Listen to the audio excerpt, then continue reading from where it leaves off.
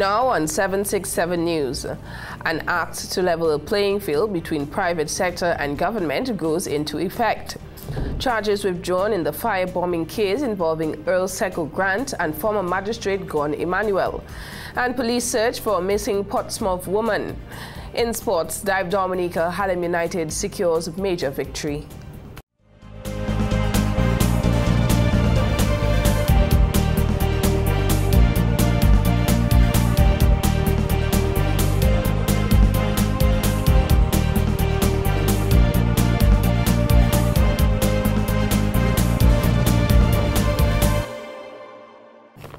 Welcome everyone, I'm Alicia George and you're watching 767 News. We'll be back with the latest stories and developments after this break.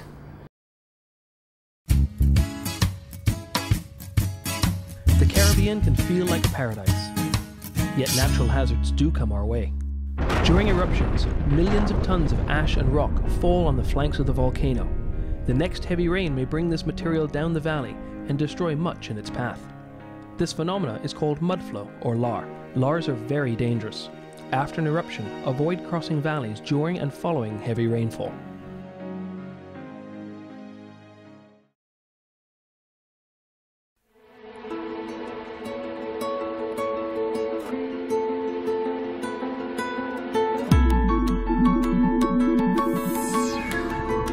Welcome to Court's Digital World, where we have the widest range of digital products from the world's best brands, televisions, tablets, laptop computers, mobile phones, and much more.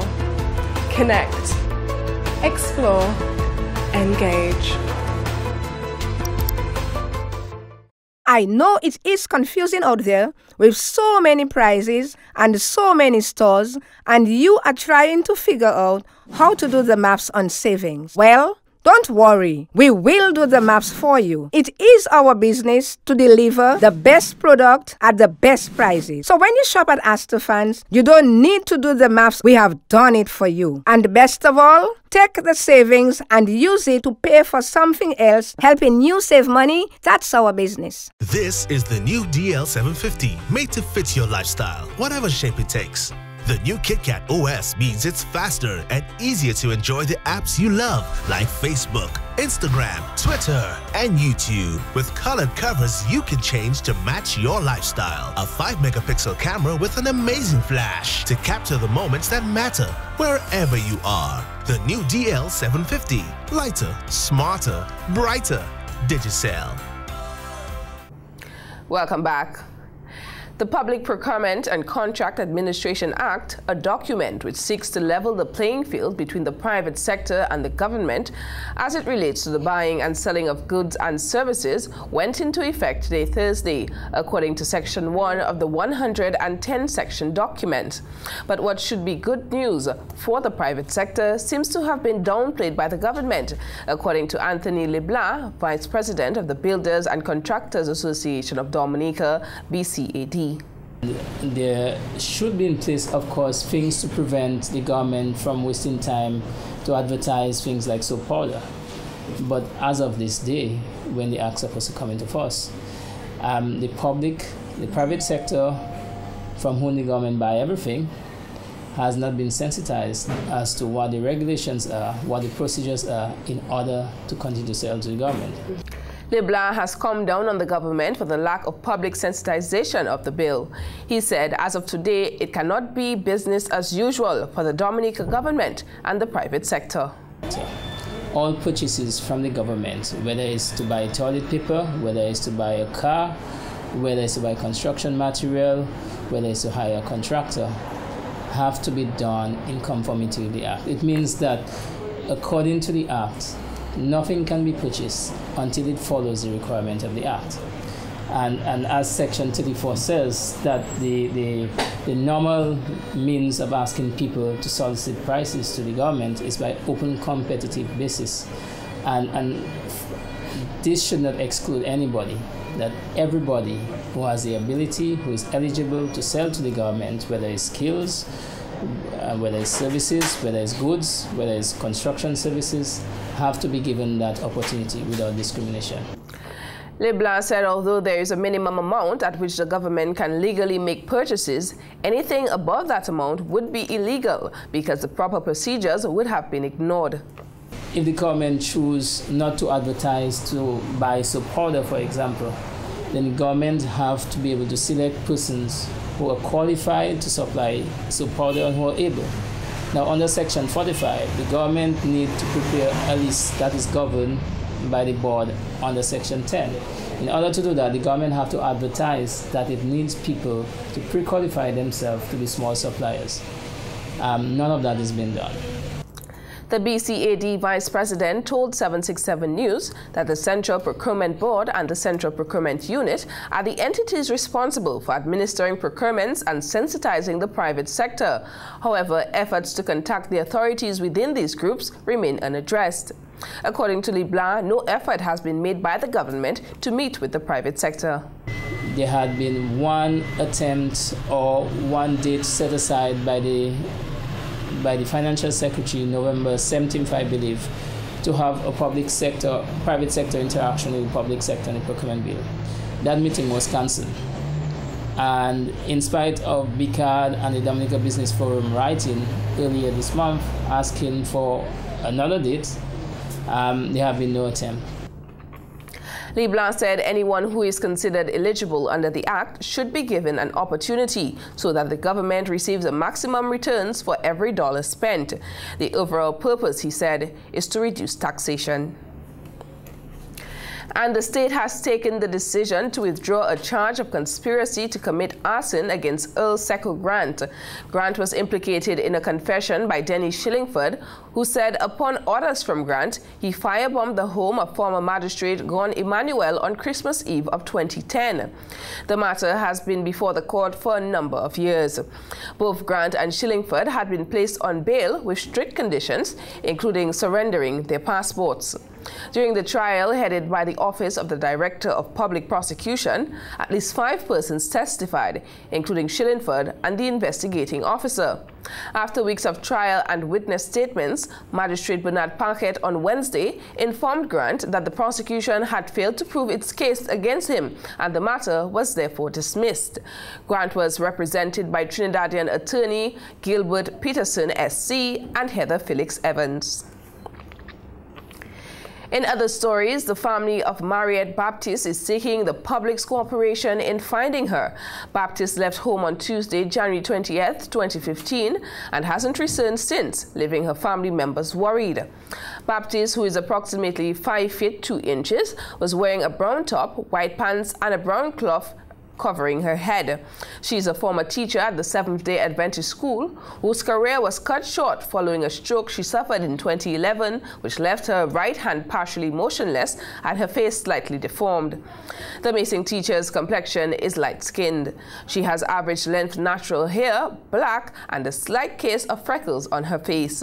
Reports are that she was spotted on Wednesday at approximately 6 p.m. walking in a southerly direction near Digicel in Portsmouth. Baptiste is the daughter of former teacher at the Roosevelt Douglas Primary School, Marley Baptiste, and is the sister of the 2010 Carnival Queen, Marcia Baptiste.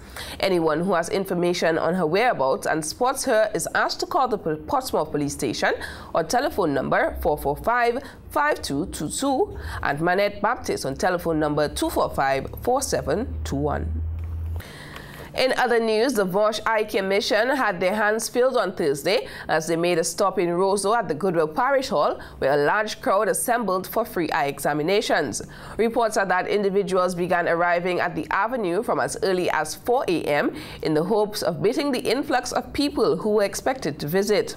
Vosh Eye Care Mission leader Dr. Dan Werbel said this year signals the 21st year of the annual event, which is organized with the Rotary Club. The idea is to come down and do eye screenings and give glasses to those in the most need. Vosh really is serving because of geography you can't get to an eye clinic, or because you don't have the funds to pay for the glasses. We also, the number 1 level in Vosh is just doing screenings, giving glasses. Number 2 is when you can triage eye disease too, so we also do that. We triage cataracts and glaucoma. the fleshy growths called pterygium, diabetic retinopathy, hypertensive retinopathy. And then we send that to Dr. Ricketts, Hazel Ricketts at the Princess Margaret Hospital. And then she takes our referrals and does the advanced eye care.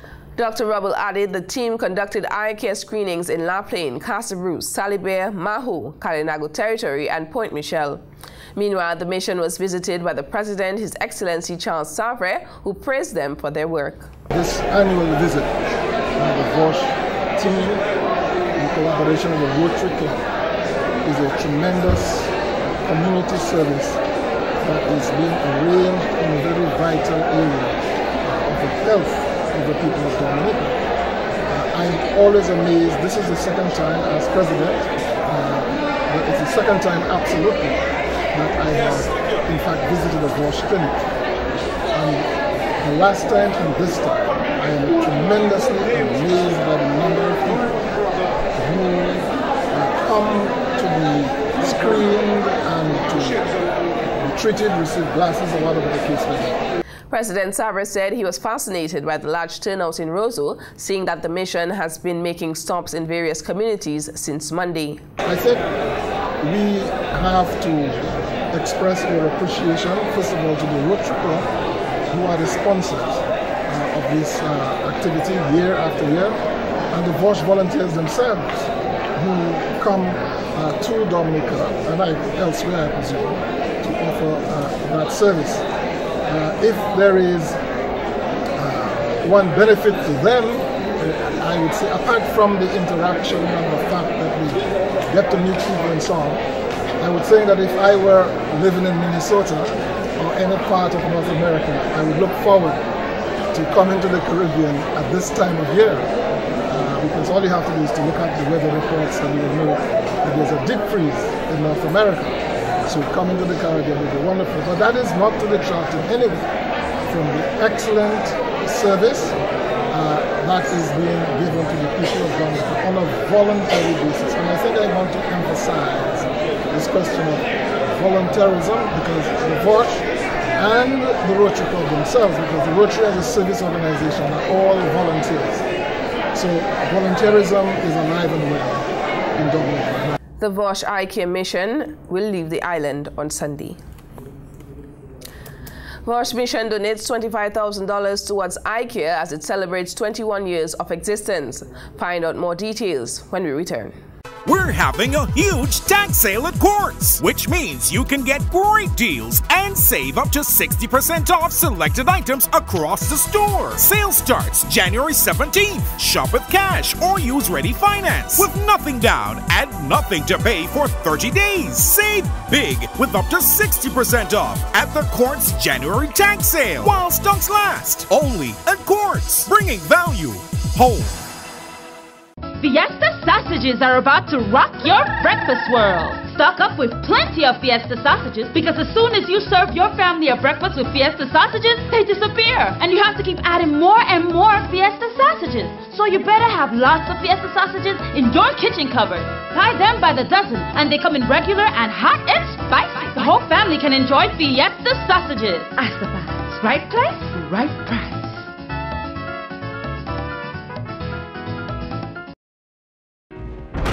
During eruptions, huge quantities of ash are thrown into the atmosphere and fall all around. As ash blankets the landscape, it can trigger breathing problems, contaminate food and water, and collapse roofs when thick and wet. In case of ash falls, stay inside or wear dust masks and goggles. Avoid driving. If ash is too thick on the roof, wash it up safely or evacuate.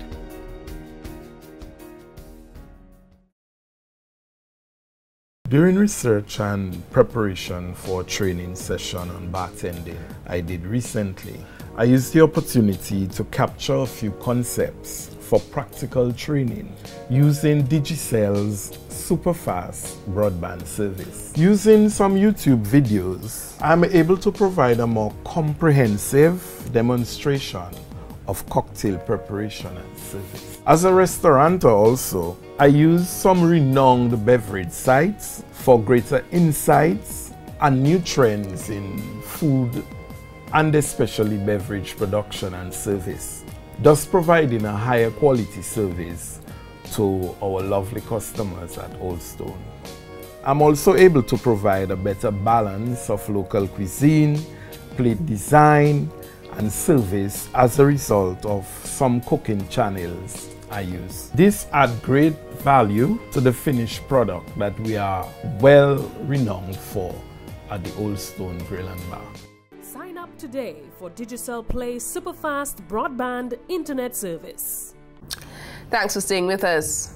Volunteer Optometry Services for Humanity, VOSH, and the Rotary Club of Dominica have continued their annual donation of eye care services and contributions of eye care equipment to institutions across Dominica as part of its 21st VOSH mission.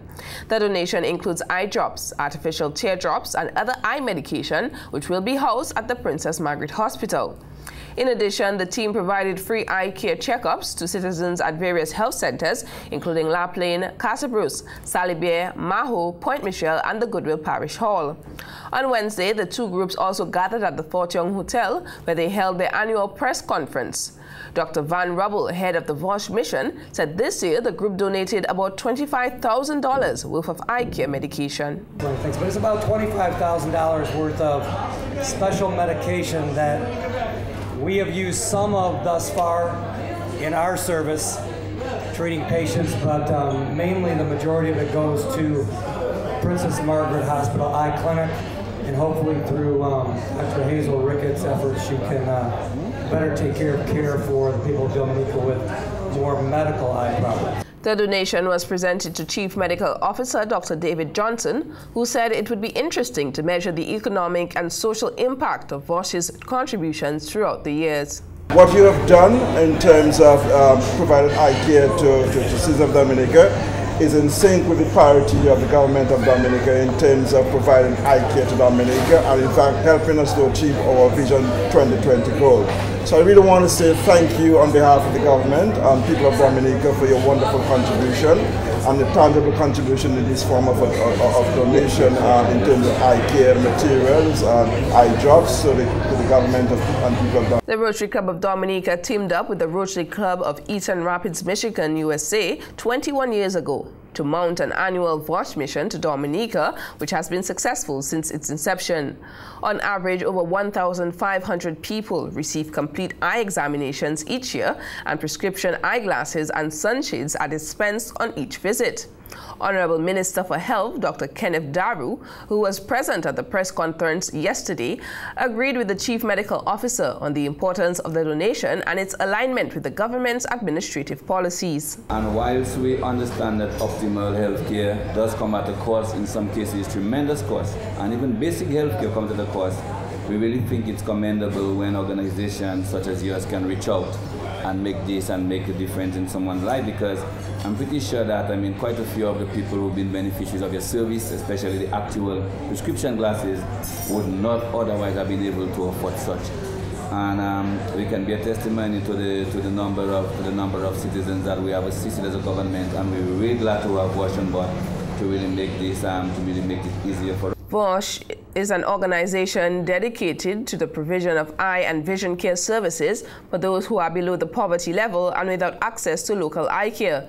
The mission, which began from Monday, January 19th, ended today, Thursday, January 22nd.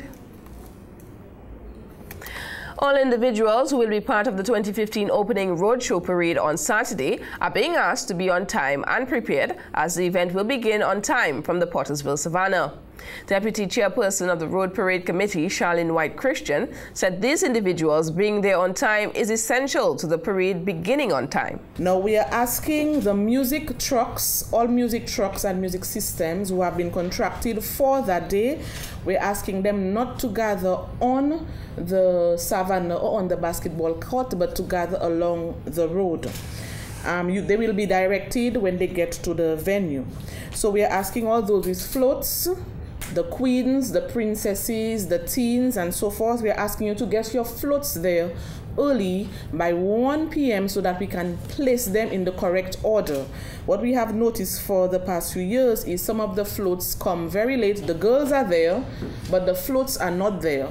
and then we have problems in placing them in the parade. So we're asking this year that you comply and get your vehicles there early enough with your driver, of course. Even though the contestant is not there yet, but we ask you to get there with your vehicle and the driver by 1 p.m. so that we can place you accordingly in the parade. Christian is also advising the public to respect the road marshals, who consist of high school students who volunteer their time to assist in the organization of the parade and crowd control. She stated in previous years they have been insulted and belittled, which is unacceptable. The public is also being advised to stay on the sidewalk at all times to ensure the free flow of the parade, and anyone who is found to be disruptive will be dealt with by the police authorities. When the parade is on the route, we're asking that no throwing of items be done from any floats. And I repeat, no throwing of items, of souvenir items of any kind should be done from any floats by any contestant. We will ask the police to stop you immediately. We are asking those with floats with contestants to have a small group of persons walk alongside your float, and these will be the persons handing over the items to the public, because we don't want anyone rushing to the vehicles. This can cause accidents. People's feet have already gone on the tires, on the wheels, and so forth. We want to avoid those. We want a nice, safe opening. So we're asking no throwing of items from the vehicles. Your little crew of, if it's 4 or 5 persons, to be along with you, and they will just hand over those things to the public. Christian said this year's parade has a total of numerous old mass groups, flag wavers groups, schools with a band and of floats, which translate to a lengthy parade. When it comes to the Bayfront, we're asking everyone to please comply with the rules. The vendors who have already registered, you have to register with the DFC, because you will only be allowed to vend on the Bayfront if you are given permission by the DFC. So you have to come in to register. There are some people with their own booths on the Bayfront, and they just figure that they could come in and set up shop. We will ask the police to remove you. So we are asking, if you have an idea and you want to vend, please come to the DFC, because we will give you the location, because you can only be on the bay side. No vending will be allowed on the other side. All vending will be on the bay side. The DFC will give you all instructions for that. And we have a reason for that, because this side here, we are leaving that free for quite a few things. The groups, when they come from the opening parade, the senses and so, they need an area for them to rest. So we're looking at the area of the Roseau City Council. For the ambulance, we're going to have an ambulance station next to Nassif. All right, so we cannot have smoke in that area. So that is why we are putting the vendors on the side of the bay. The ambulance station is going to be around there, and most likely maybe a Red Cross station as well. The opening parade is scheduled to begin at 3 p.m. Now, after Field the Cicero Hotel on Wednesday night, as the Stardom tent hosted its original tug-of-war event, 30 Calypsonians paired up in double teams, putting on an exceptional performance. Of course, the crowd was a judge for the night. Who do you think win? Who do you think win? Hardline. Who do you think win?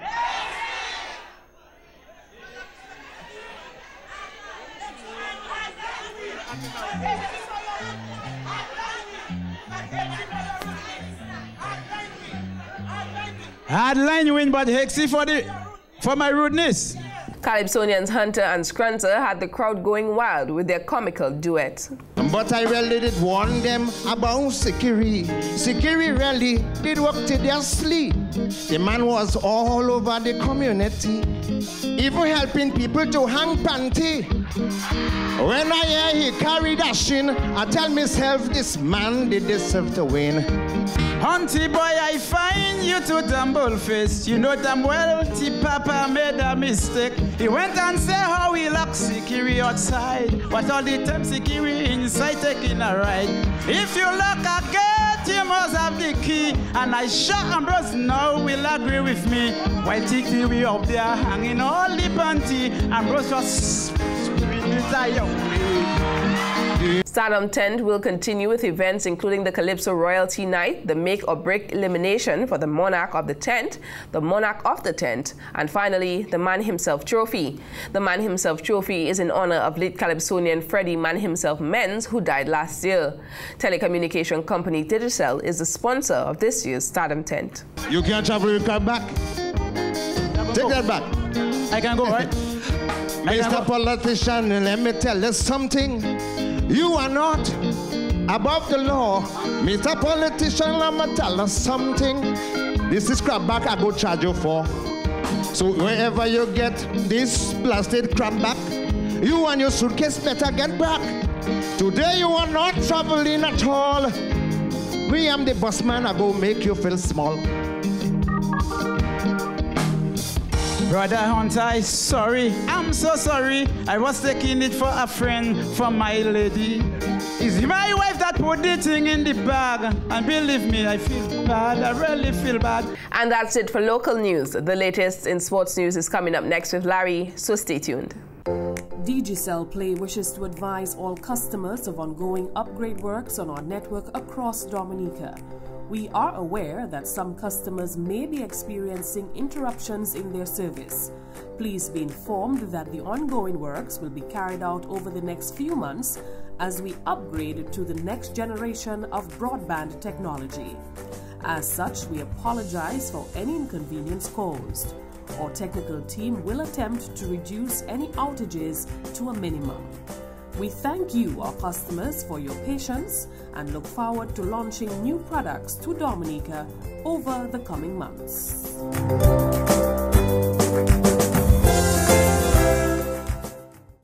Good evening and welcome to 767 Sports. In tonight's coverage, we begin with football.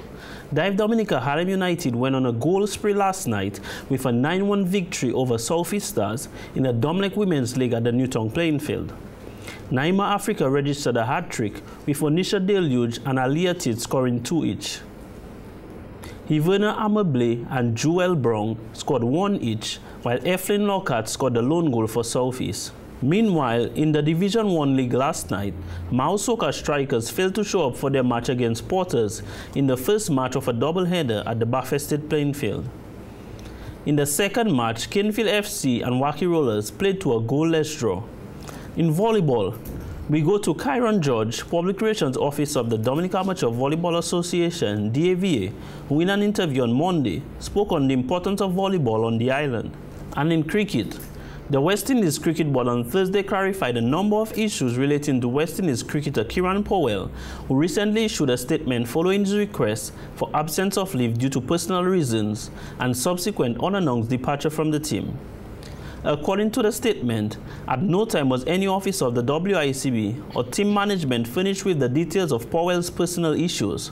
However, contrary to Powell's repeated allegation, at no time did the WICB issue any media release or any other communication stating that he was cut from the West Indies team. The WICB said in all its communication with the media and public, they consistently respected Powell's request to treat his matters as private. The WICB extends best wishes to Powell in all his endeavors as he works on regaining a place on the West Indies team and, consistent with previous offers, stands ready to assist as necessary. And that's it for tonight's Sportscast. Tune in again tomorrow for more sports news. That was Larry with the latest in sports. Now for a recap of tonight's headlines. An act to level the playing field between private sector and government goes into effect. Charges withdrawn in the firebombing case involving Earl Seco Grant and former magistrate Gon Emmanuel. And police search for a missing Portsmouth woman. In sports, Dive Dominica Harlem United secures major victory. And that's all the time we have for tonight. Drop us an email at media@767news.dm. Friend us on Facebook and be sure to like our 767 News page. From all of us on the 767 News production team, I'm Alicia George, wishing you a wonderful evening. And remember to stay tuned for the weather report right after the news.